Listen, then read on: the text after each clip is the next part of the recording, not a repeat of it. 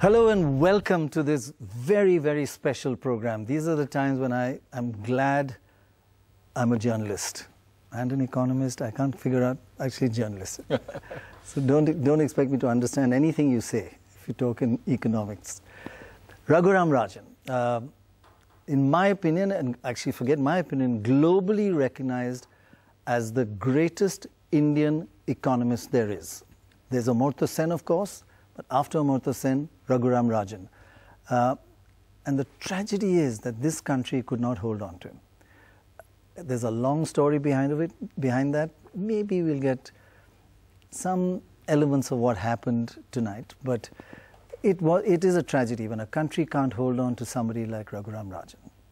But you'll be back one day? I'm back every few months. Can't get rid of me. But do you miss India? Of course. I mean, look, I enjoyed the time I spent here, and I try and get some of it back, meet friends, talk to people every few months. Right. And while you're there, you keep watching NDTV, but don't tell us about that. I read your news. It's harder to watch TV. Right. But on the app. Yeah, yes, absolutely. Yeah. It's got over 200 million and a lot in America, actually. Yeah, it's doing well. However, it's not about NDTV app, but it's a nice plug. Just go through the different issues. You've written one book, you're about to write another. We won't go into your next book. And you've got together a panel of economists, young like you, and they've really looked at detail at what's to be done for the Indian economy. I mean, it's great to see there's this direct interest in how to change things, because things are pretty serious right now. Are we aware of how serious it is, or are we kind of glossing things over in this country? Well, I think we are in a situation where the cup is certainly half full. That means it's also half empty. Yes. And I think as we go forward, the old models that worked are running out of steam. And we really need to think about what the new models are. Right. And unless we do that in real time, very quickly, we're going to hit roadblocks. That's happening even as the world itself, after a period of very easy policy, is starting to turn around once again. So we had strong growth last year, growth is slowing this year, probably slow more next year. So the world environment is going to get a little more hostile. At the same time, I think we ourselves are going to try and have to figure out new models. So this is a very interesting time. It's a challenging time. Right. It's not a time of crisis, certainly not yet, but we have to take this opportunity to do good things. I mean, if you wait for till a crisis happens, it can be too late, right? Absolutely. And there are some elements that we shall go into that are a bit worrying, and we'd like to know what you think we should do about it. But just starting with the broad picture and then coming down to India. The broad picture and its relevance to India, let's just have a look at the first issue we'd like to discuss. And that is India and the global backlash generally, which you've been talking about and writing about. And that is majoritarianism, which means exclusion rather than inclusion. And we see that with Donald Trump, we see that with Brexit, we see that with Erdogan. We are seeing a kind of a little bit of, it's maybe too strong to use the word hatred, but finding a common enemy and attacking either immigrants or Erdogan using the Muslim, Islamic, emotions to keep in power. So if that majoritarianism is a wave in India, across the world, is it affecting India as well? Well, first it is affecting us because of the way other countries are seeing globalization. Right. Today, across the world, globalization is seen as an elite project. It's the guys who go to Davos, the guys who, populate Washington or Paris, who have benefited.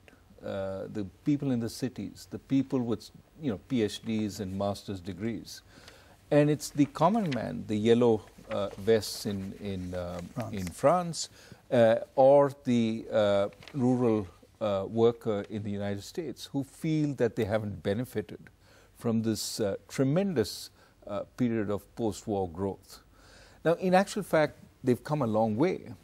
But in the last few years, the sense of inequality has increased, especially post-global financial crisis. And there's a sense the policies those guys espouse are not policies for us. They want open borders for free trade. Free trade hits us. Now, these are people who are not looking at the cheaper consumer goods that they get. They're looking at the fact that their jobs are being threatened by the free trade. Jobs are a key. Jobs are key. And similarly, as far as immigrants go, they see the immigrants being let in, and they say, oh, you're doing better because you now have a cheap nanny. But we're doing worse because we have competition for that nanny job, which we want. And at the same time, that nanny who doesn't speak French or English, as the country may be, sends her kids to the schools where our kids go. And the kids the schools aren't doing well because they have to cater to this wide variety of children. Right. And so we don't like this. It's a big change. It is. It is a sense that finally the masses are saying, you guys have built this wonderful fortress for yourself in these, really populous cities, and you're doing fantastically, but we're not. But it's also true if you look at the data. It's the say the white men without degrees. Yeah. It's not just the masses. It is say about 30% who are not really well educated. Right? Well, but it's not the bottom.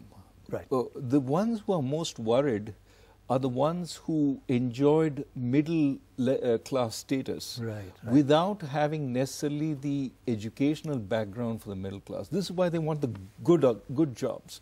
These are guys with a high school degree who went to work in the Ford factory and got Ford-level wages, which were protected by strong unions. And now that Ford is closing down the plant or GM is closing down the plant, those jobs have gone. And then they're looking around for who to blame, because we had these really good jobs paying $18, $20 an hour, and we've got bumped down from that to essentially working in an Amazon warehouse where we service, we fill the orders. Now, those are the lucky ones who've got bumped down to Amazon. The unlucky ones during the Great Recession after went into disability because they really had no savings and they had to rely on disability insurance to protect them because there's no job to be had in the area where the factory closed down. Right.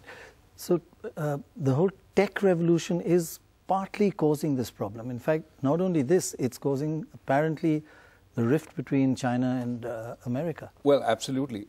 I think on the causing this problem, most people look at trade as responsible for these jobs. Now, trade is responsible for localized factory closings.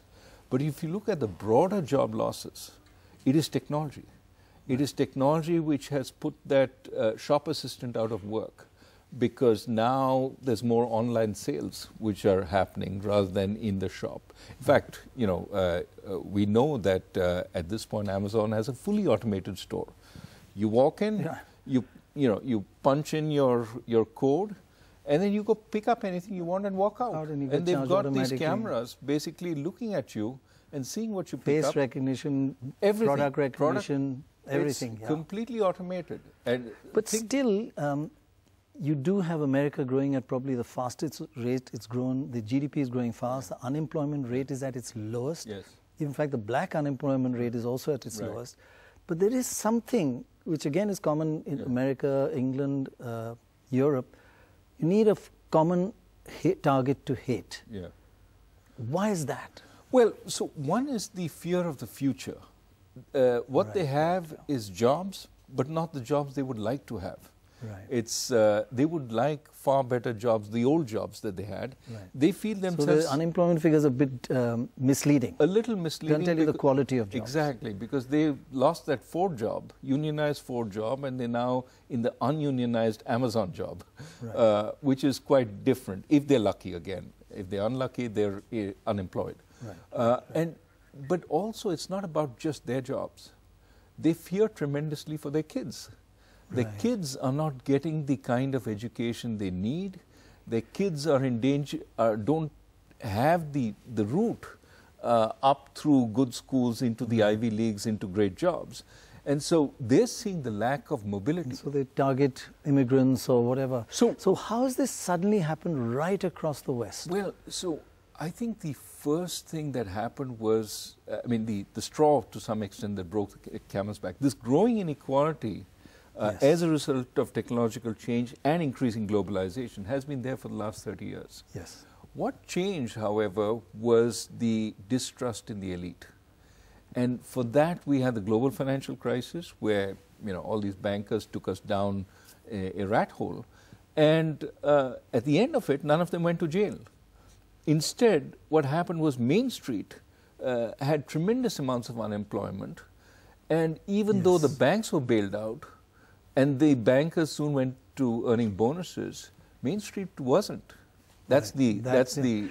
Now, it's gone from America to Europe and to some extent Turkey, and it's happening in India as well. That there is discontent, there is this majoritarianism, there is a target community, a minority community, and here the jobs are a serious problem. Right. So let's make the leap first from this technological change, job losses, to the majoritarianism. Yes. I think one of the things that's happening across the world is, okay, we've lost these jobs. Who's responsible? It's not us. It's not that we didn't get, you know, better education. And there's some truth to the fact that opportunities to get that education have diminished. But therefore, who's to blame? It's that those elite sitting in Washington or New York who are creating the rules for themselves at our expense, right? So there's a great amount of elite distrust. They took us through the financial crisis and bailed themselves out. It's a breakdown in trust. Exactly. And so that's in all fair. You don't trust Google. Google doesn't trust Facebook. Facebook doesn't trust Amazon. Nobody trusts anybody anymore. It's broken down, right? And when it's broken down, then you have the entrepreneurial politician who says, look, wait a minute. Don't trust them. I'm not one of them. I am one of you. I'm going to drain the swamp. I'm going to clean it up. And look, you know, the reason you're feeling this discomfort is your communities are breaking down. I feel your pain. I'm going to recreate this community. But that community... essentially your white community. It's going to be a community of people like us who really, you know, feel... I mean, those guys are the guys who favored the immigrants, they favor women, they favor minorities. Right. Even transgenders, I mean, how... all these new categories that come in, they're so inclusive that, in fact, they exclude us. Right. We're going to be inclusive to ourselves. Right. And so we're going to focus on creating an environment that is conducive to the growth of the true American. That's the nativist view, that we are the inheritors of the true nation. And I think if you said Erdogan, the Indians there right from the beginning. Anyway, that's it. No, the Erdogan, Indians they are outside the pale. They're totally out of the pale. They're outside the strange guys. But you can see that in country after country, that this majoritarianism also is it's majoritarian nationalism. Yes, there is a group which is the true national, and the rest are outsiders. And that's a way of uniting. That's exclusion. By creating the outsider, you unite the insider, because you're not them. Yes, yes. It doesn't matter that, you know, there's a Polish American, there's an Italian American. I mean, these guys aren't... White is not a good way of uniting. But by saying that you're not black, you're not Hispanic, Asian, you're not Hispanic, that's the way of uniting. It's the other that unites. Absolutely, and it's gone right across. How is it affecting India as well? Well, as part of this global my guess thing? is we're having this debate in this country also, right? And the natural category is Hindu majoritarianism. Right. And then there's the excluded from the Hindu majoritarianism, which is many minorities, exactly, Hindus, I mean Christians and Muslims. And the danger, of course, in this kind of majoritarianism is that rather than uniting one set, it essentially divides the country into big warring pieces. In fact, there's a a simulation model done on many countries in California and in a university. It's kind of top secret. I can't mention which university, which puts India as the most likely to have civil war in the next 3 or 4 years. That is frightening. Violence. That is frightening. I would not have thought us there, but I do worry about these tendencies because, you know, I mean, there was a syncretic view of the country earlier of coming together. Yeah. I mean, Nehru is most associated with that. Yeah. But it seems to me that as a country with so many minorities, you cannot have any other structure for the country. It has to be a coming together, conclusion. An inclusive framework. I mean, you have 180 million Muslims. You have, I don't know, 5-10 million Christians and Sikhs and other minorities. It's not a small group. So if you're going to take them on, it is civil war. And that can kill an economy, right? Well, we've seen the example of Yugoslavia and other countries which had minorities that started, you know, warring with each other. I mean, look, to my mind, a country like the United States or like India, we have a constitution which allows for a very civic nationalism, that we are Indians if we subscribe to this set of values. Right. You don't have to be black, white, grey, whatever. You don't have to be this religion or that religion. You're subscribing to the ideals that our founding fathers, Ambedkar, Nehru, Rajendra Prasad, and so on, put together.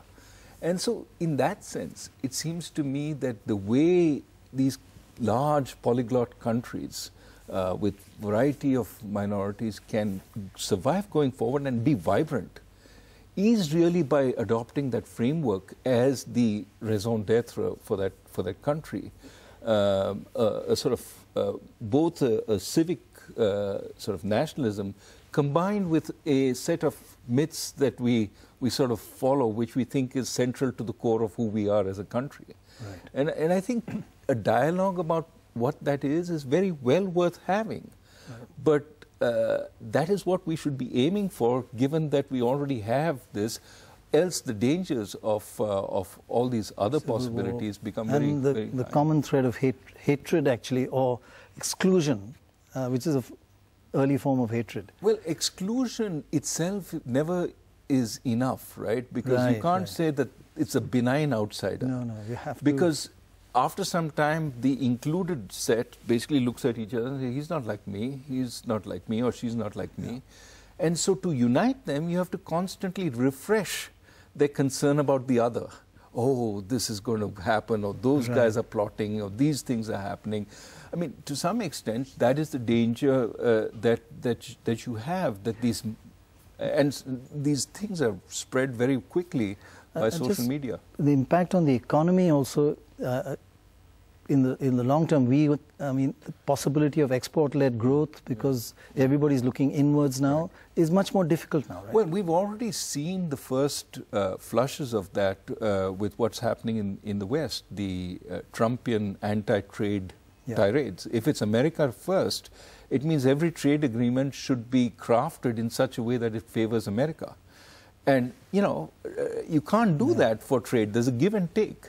And so the worry you're seeing with America first, Turkey first, China first, etc., is it sets up confrontation. And we've seen with what's happening in the China-US confrontation, ultimately this is not about trade. I mean, so we dismiss it as, you know, being minor and so on at our own risk, because really this is the beginning of a 21st century potential conflict. Certainly, if you read Vice President Pence's address on October 4th, it is a declaration of war, effectively, a Cold War.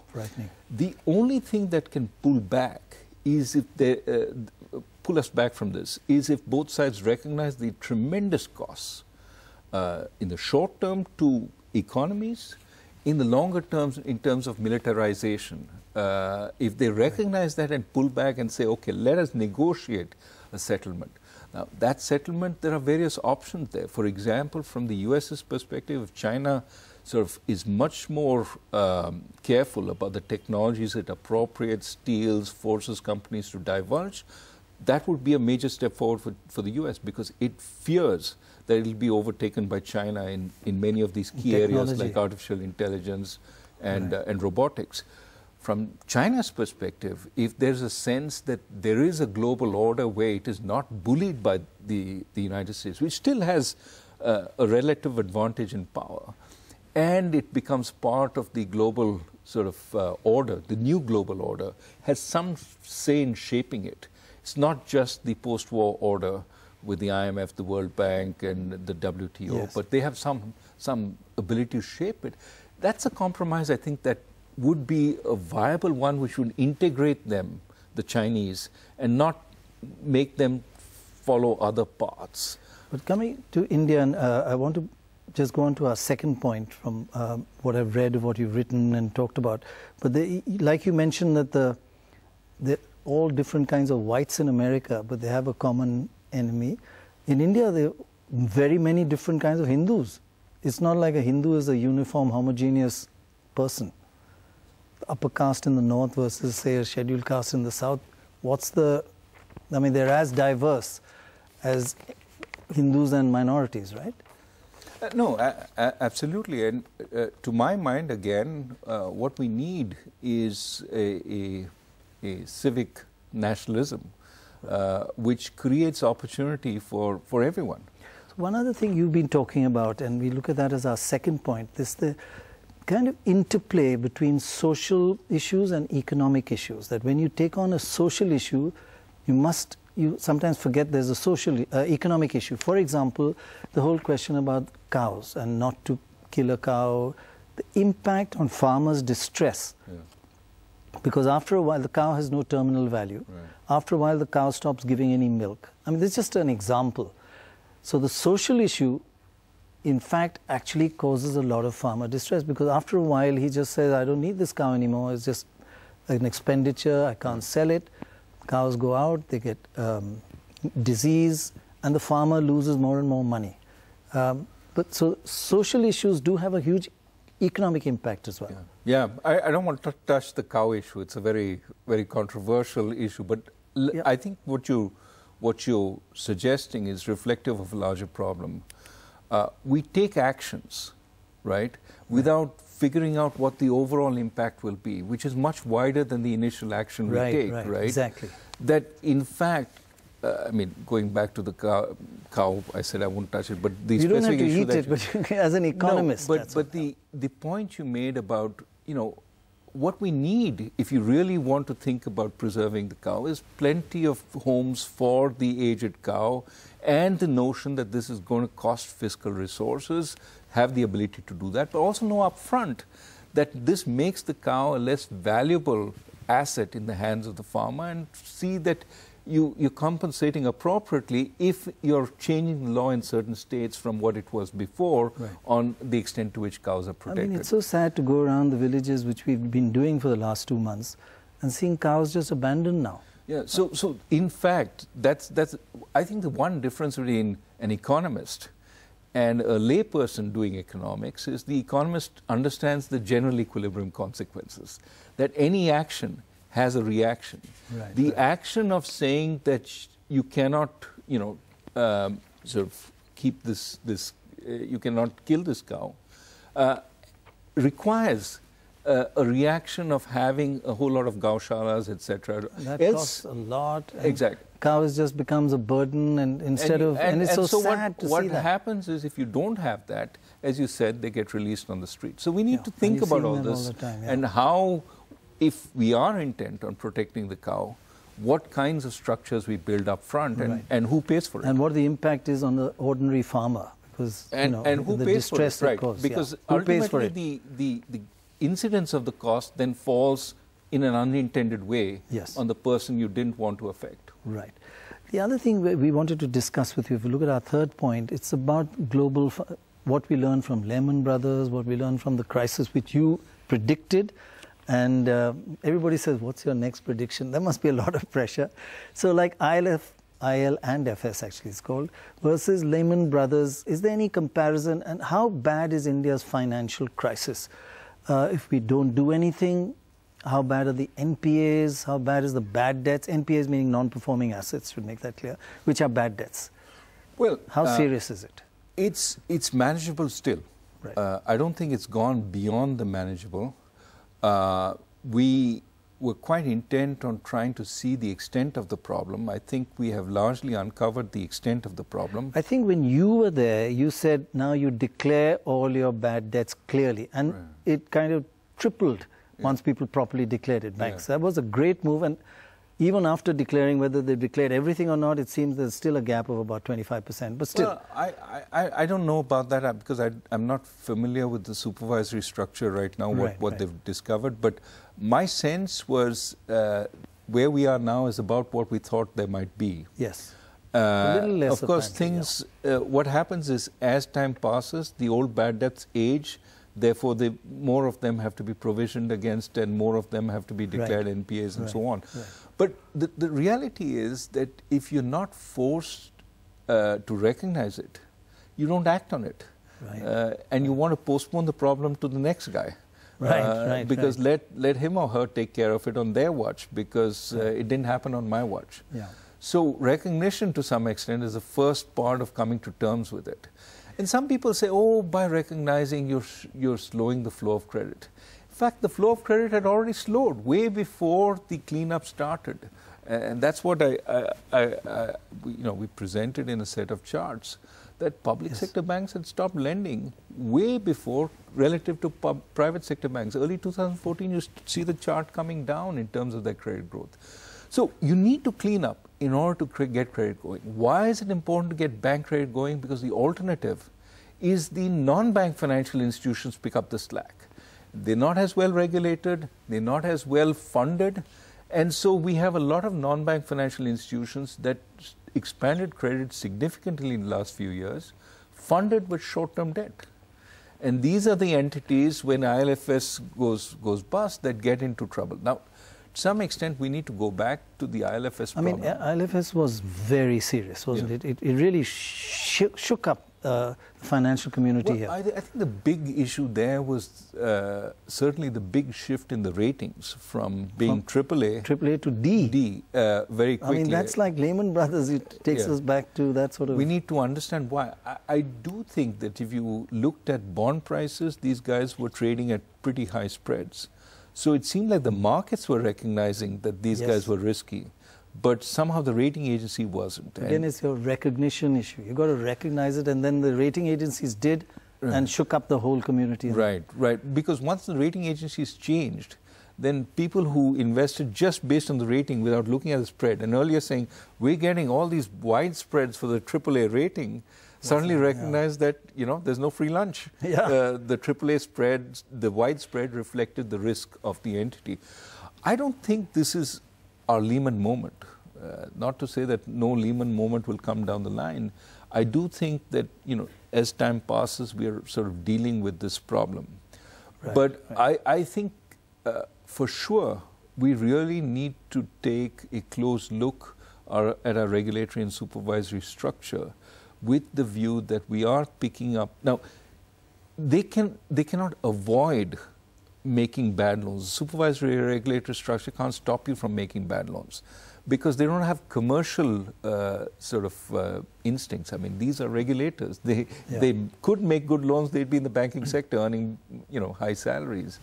But what they can do is flag the bad loan when it happens and start putting strictures on entities that make a lot of these loans. And we need to look at whether we're doing that in sufficient time. So you're saying we're not quite at a Lehman crash yet, but if we don't do anything, it could happen? No, look, NBFCs are we need fragile? to continue cleaning up the banking system because I think restarting bank lending... We are. I mean, there is this stuff moving through the bankruptcy courts, but I've said repeatedly, the bankruptcy courts are not numerous enough and strong enough to handle the mass of NPAs that have to be dealt with.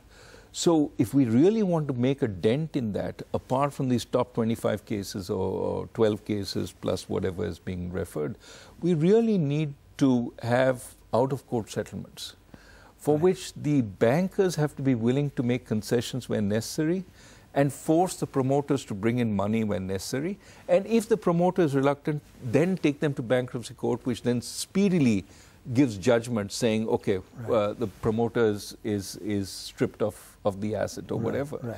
We need these out-of-court settlements with the shadow of the bankruptcy court in case you don't reach an agreement as the effective way to do the restructurings in most cases. But otherwise, we're not going to make a dent. Going into the bankruptcy code, and then it just takes years. It'll take longer and longer because you'll clock up the bankruptcy court. How many judges do we have? How much time do they have? So what we need is a pushback, more restructuring, but for that you need to change the banker incentives. No banker wants to make concessions today for fear that CAG, CVC will pull him up. Or a phone call comes saying, oh, he's got any DJ. I don't know if that is the major concern right now, but I do think apparently, according to bankers, it is a worry. Well, then I'm out of it. I'm not, but I still think that even barring those issues, the issue of being quite willing to take losses, because the problem is, if you actually do the right thing and cut down debt enough, that firm has the ability to grow. And when it grows, somebody will point a finger at you and say, why did you reduce debt by half? You could have collected all that money now. Well, the truth is, if I left it at that level, I would have collected nothing. Exactly. At least I'm getting 50%. Now, the clever banker would put in some equity claims that he could then get some of the upside. So convert some bank debt into equity. These are all standard procedures in the West, which we're just not doing here. And we have actually talent in some of the, the entities that are here today, they can structure all this, but bankers can do it. One of the things, in fact, talking about bad debts and huge defaults, you sent a list to the government. What happened to that list? What action was taken? Well, I can just repeat what I said to the parliamentary committee. I'm unaware. You can repeat more than what you said. I'm unaware of where those cases stand. When you sent this list, it had a list of names? It had a list of the largest frauds on the system. Now, let me be very careful. This is not defaulter list. This was a list of frauds. And the reason I'm worried about frauds is if somebody gets away with impunity, then it incentivizes the next guy to defraud the system. Give me an example of a fraud person on the list. Well, I don't know. I don't want to talk about the list. A fraud is somebody who essentially illegally has taken money from the system. So, modus operandi, jeweler, without taking names. Jeweler takes 4,000 crores of loans from the banking system, has been doing reasonable job repaying the loans, and then suddenly announces that his buyers on the other side have defaulted on him. Turns out all the buyers on the other side essentially consist of one firm, which is owned by the jeweler. My God. Right? And then you have to go after this and uncover the trail of money. But by the time the fraud is declared, some time has passed. So it's not easy. And you pointed this out and nothing was done. I mean, it's a huge thing to point out. Let me put it this way. Our investigative agencies are at work. The problem is getting everybody together, moving forward is a laborious task. But let me tell you, you write a letter. You're the head of the RBI and you send this letter. Shouldn't somebody come to you, spend a few days and say, look, what is the issue? Can you tell me about this? Explain it and work fast on it. Did anybody come to you? Back to you? Let me say this way. The mechanism of investigation was accelerated, put together, etc. My complaint is not about whether action was taken in response. My worry more is about the fact that we as a country cannot bring any of these guys back to face justice. Right. The fraudulent people. The fraudulent people. Which you're distinguishing from a defaulter. A defaulter whose business is different, has gone and bad. I don't want to put defaulter in the same class as fraud. Right. A defaulter may have bad luck. Yeah. And if you start putting defaulters in jail, you will have nobody taking any risk. We don't want that. Yeah. And we don't make that distinction somehow, especially the media. We must, because the fraud is a guy who deserves to be in jail.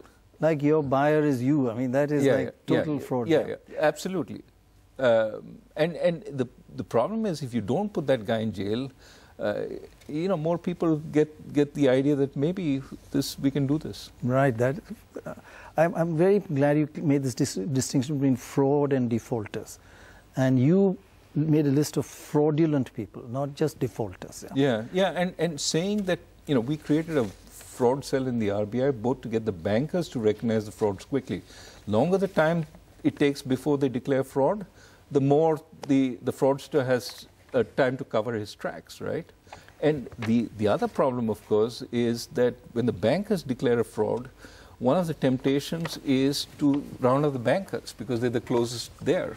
So I think we need to fix the problems in that system to make sure we catch them. Move on to our next broad issue and broad topic, and that is the attempted destruction of many of our institutions.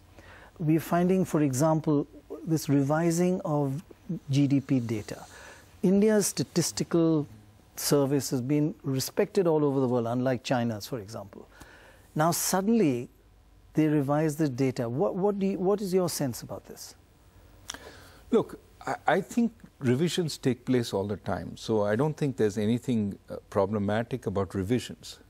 But what is important to maintain the credibility of our data system is to explain exactly what you did and put out the data that you used so that everything can be replicated, and also the alternative choices. Now, we have the sense that GDP is this very, very carefully determined number in which there's only one methodology.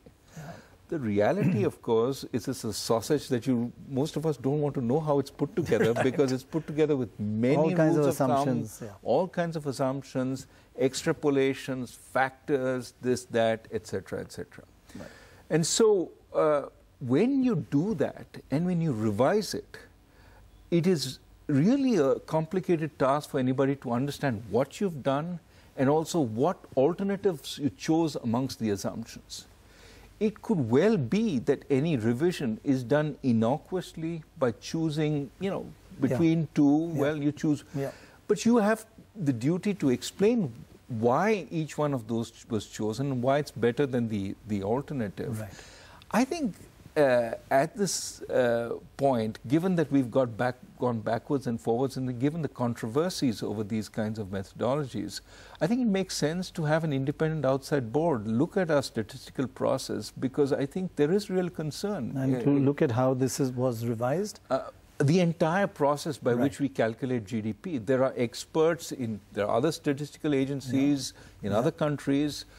Call a bunch of them to look at what we've done and give us a sense of, do you agree, what would you suggest? So do you feel it was not transparent enough, and has it affected to some extent the credibility of our data? Look, I'm not an expert on GDP calculation. My sort of sense from the people who are in the field is that, we really at this point have gone backwards and forwards.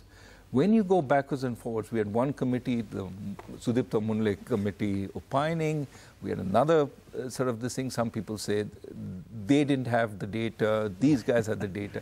But look, ultimately, we have to have confidence. Not just confidence from the perspective of the outside investor, but many policymakers are taking decisions based on these kinds of data.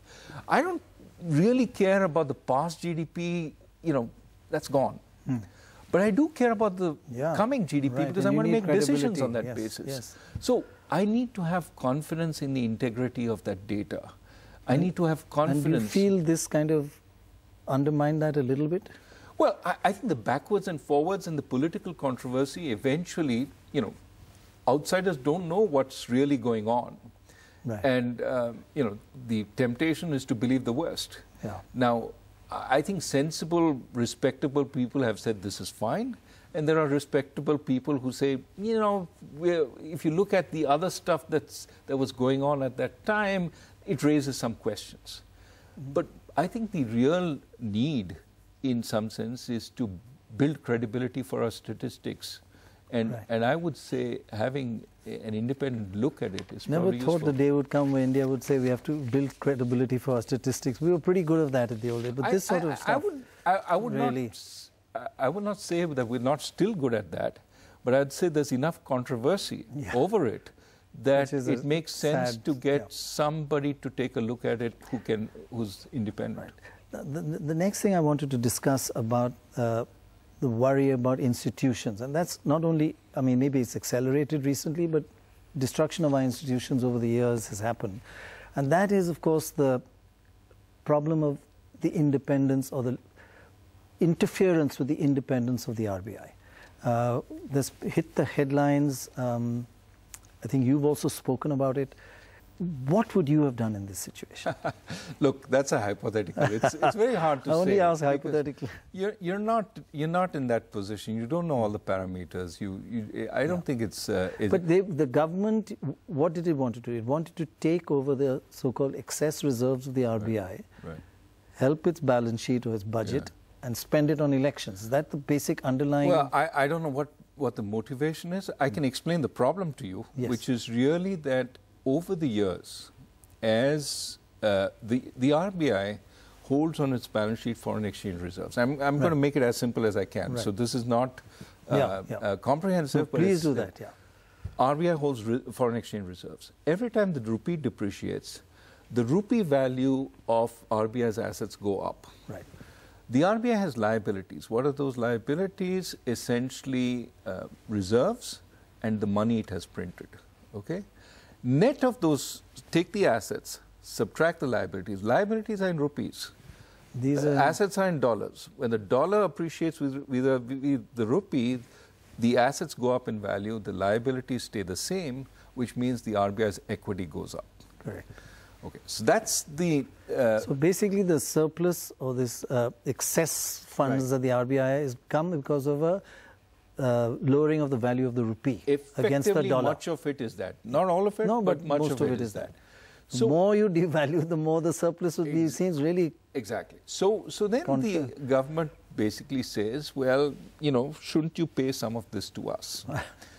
And I think the RBI has said, yes, we will pay you whatever we can of our profits, net of whatever we need to hold in terms of contingency reserves for movements up and down, because the rupee that depreciated can also strengthen, in which case it goes the other way. So we should have accommodation for that. It's also said that, you know, we are a BAA country. We are a barely investment grade country. Sometimes we need to take under international transactions which require a really high credit rating. For example, the swaps we did in 2013. So for that, you need an unimpeachable balance sheet, right? Why don't we keep the RBI as an unimpeachable balance sheet, a AAA credit rating? That requires a certain amount of equity. Now, net of the equity that's needed, the RBI can pay out a lot of it. There are three constraints on it. One, it has to be profits that it can pay out. Second, genuine profits. It has to be over and above what you need to retain to maintain that AAA rating. Credit rating. So if the government if it did something like this and gave a whole lot of its excess reserves to the government, it could affect the AAA rating, and that would be disastrous for the company. It could. It could. It depends on how much, and you know, it may not be an issue now, but may be an issue when we get into a tighter situation. But it would immediately make people think the balance sheet of the RBI is not too good. It may at some point, right? So that's one concern, and that's something the government has to sit together with the RBI. Implications for the whole economy if your has to figure ratings out go down. Sitting together with the RBI.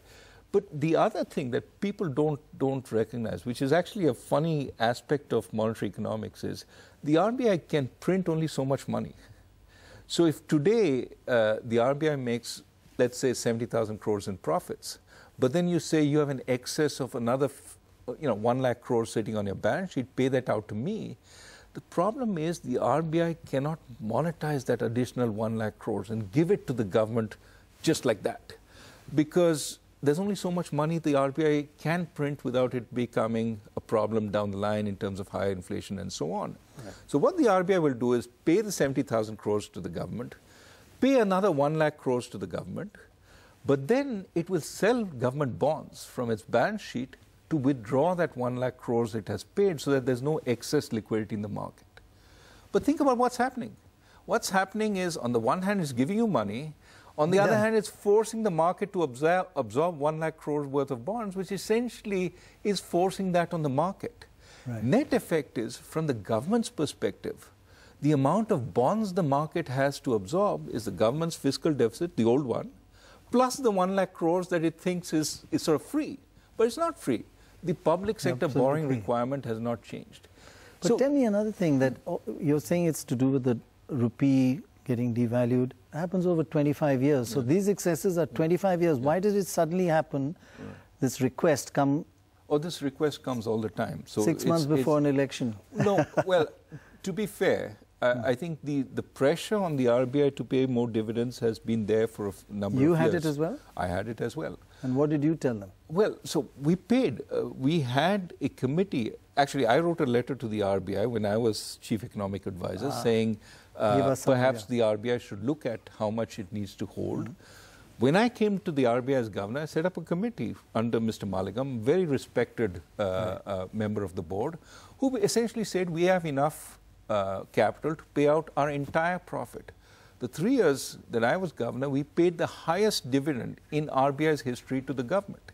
Now, the issue at stake is not that anymore. The issue is more than that. Not just the profit, they want what they call the excess. Exactly. And the Maligam committee opined that you cannot pay more than the profit. Yeah. Now, if there is a way around, there's one way of doing it, which is essentially take the capital of the RBI, reduce it by that 1 lakh crores, take the debt that the RBI holds of the government, write off 1 lakh crores of those bonds and say they're extinguished, they're paid by the government. Net effect, government effectively gets the 1 lakh crore, but not as a flow. Not as so a it cash. can't show it as a stock. budgetary inflow. Right. It's that the government of India has less debt. Right. Now, that doesn't seem to be a popular solution. No, they want the cash, man. Moving on to another issue, which is about the interference with institutions like with the RBI. That is what's happening, the interference in the CBI. It's a mess, the Enforcement Directorate. A lot of people are saying that, and I don't, accusing that same thing's happening with SEBI, it's happening with RBI, as we just discussed. What impact does that have on global? Because I'll give you an example. There's a major media chain in America, I won't name them, was talking to us and said, we love and we love India and we love you, but we will never tie up with you. So we said, why? He said, because of what's happening in India. We said, what? You're fighting Trump every day, you're slamming him.